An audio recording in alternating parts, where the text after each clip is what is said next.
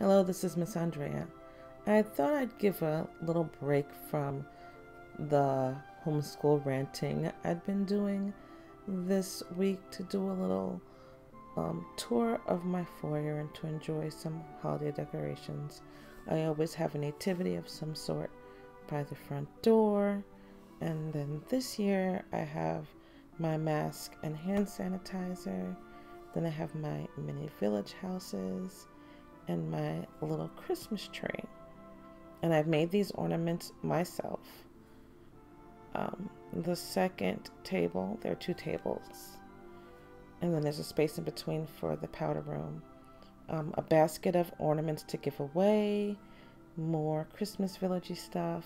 You just write the children's names or whoever's name on the back of these. But I used to have a store space for several years, and I would make the wood ornaments.